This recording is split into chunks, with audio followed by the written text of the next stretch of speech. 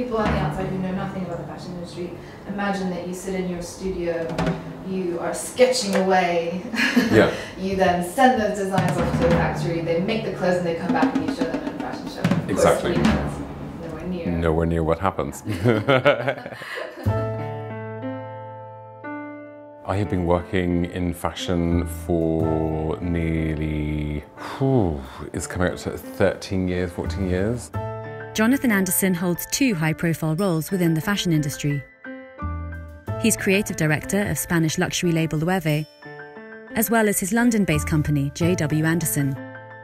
But his sphere of influence extends well beyond these 2 brands. For me, it's all about mind mapping. I sit at the center of it as an eye, as a curator. From that is satellite projects. So it's all kind of interlinked. Curation and collaboration have come to define many of Anderson's creative pursuits.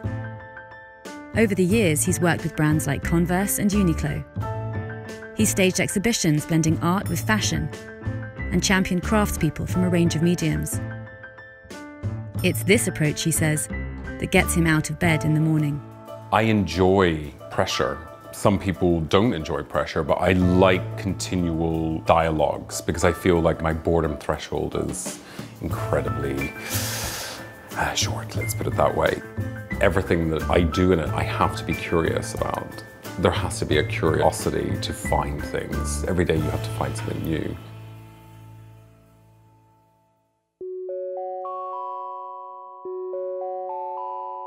When I was asked to work with Moncler Genius, I think I was waiting a long time actually, to be honest.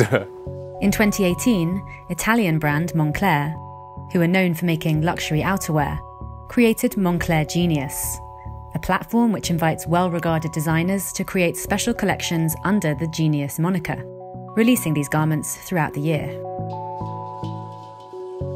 I have been obsessed by the project because Raymond really pioneered a very new way of tackling the collaboration. He made it like a house. He was like, I'm going to put all these people into this house and they can do whatever they want. You can paint it this color, whatever. I thought the principle was smart. It was like a no-brainer for me. You know, I always think with the collaboration, it can't be a one-way street. It has to be a meeting of 2 minds. It has to be a meeting of 2 brands. One cannot overpower the other. Moncler, I think, is a blank page. There is no boundary.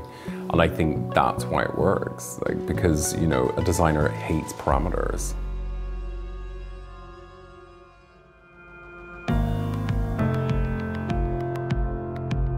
Well, I think fashion is always about the distance. It's always about distance. It's always about creating desire. It's like art in a similar way, which is like, how do you create desire out of something which you sometimes is unattainable? But sometimes I think we have to kind of break it down a bit more and explain what fashion is doing.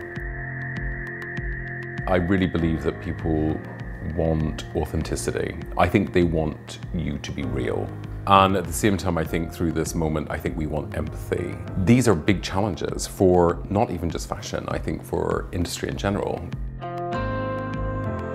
For me, craft is one of the bedrocks of creativity, of making. I think fashion is about making. When I, for example, started my own brand, I've always collected craft, either baskets or ceramics or anything that looks that there is someone who's got a highly skilled approach to with their hands. That, for me, has always been tantalizing. I've always found that fascinating, this idea of being able to show something from a raw material into a finished good. I am glad that I stuck to that philosophy, that the idea is that the make is what is important. The brand comes second. That's why I think the creative director role has changed.